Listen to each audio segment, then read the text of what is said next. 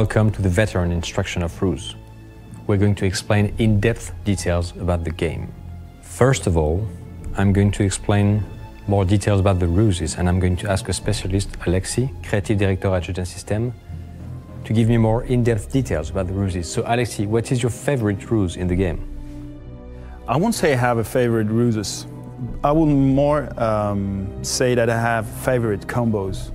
For example, if I want to attack the enemy and do a great charge, a powerful charge, I will use the blitz with the fanatism, meaning that all my units will go twice their speed and they will not root, even if they get substantial damage.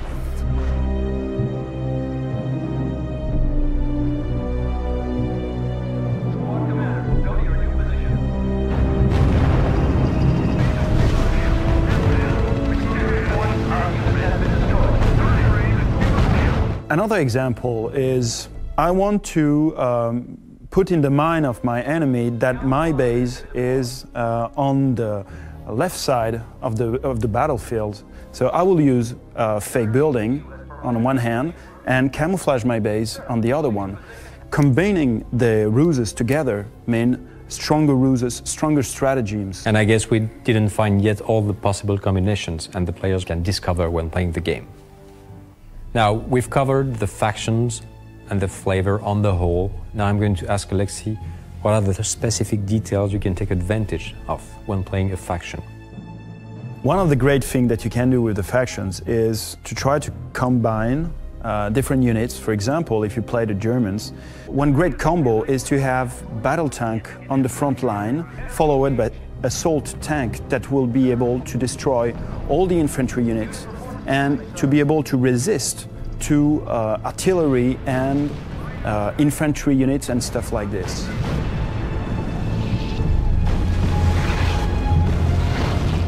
Also, when you face a German player, you will have to deal with the 88 guns, which are deadly for your tanks and have this huge range of fire. So you will need, if you want to make an offensive with tanks, have also some artillery units in order to destroy those units that doesn't have any armor on them.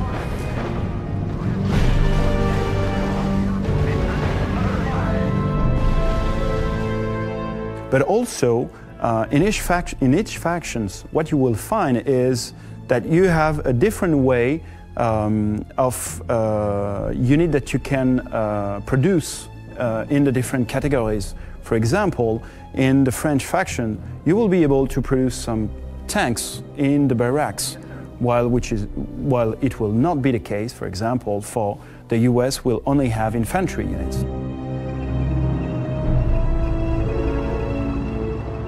So, masterizing the factions is knowing exactly what are the assets that you have, but also what are the flows that the nation has. So from the start you have different strategies depending on the faction. Some are more powerful in one field in the start, some others afterwards. Exactly. Okay. I suppose you have played multiple matches, even in teams possibly, but the game also incorporates lots of options to change your multiplayer experience. So Alexis, can you explain what are these options and how you can make a different experience? You have a lot of options, but the most important options you have is by selecting the time of the battle.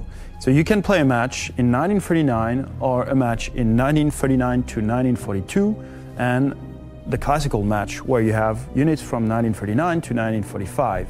Each of this time period will allow you or prevent you from making research for new units.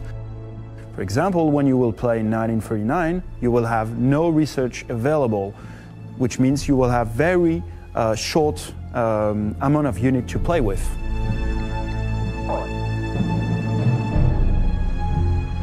So basically you can have a completely different experience while trying a faction in 1939 as opposed to the full time period. Exactly, and that is why it's interesting to give those three different time periods.